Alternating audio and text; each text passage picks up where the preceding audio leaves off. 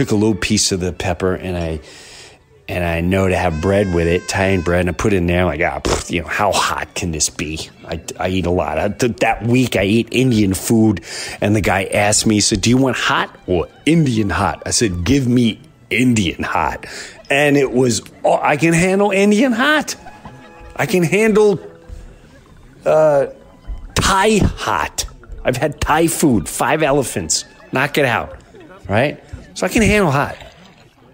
So I get this pepper, and soon as I bit into this thing, I think it took 15 seconds.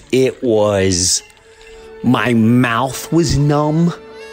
I could feel a flame going down my esophagus into my belly. It was hot, and I was losing my eyes teared up, and it was gnarly.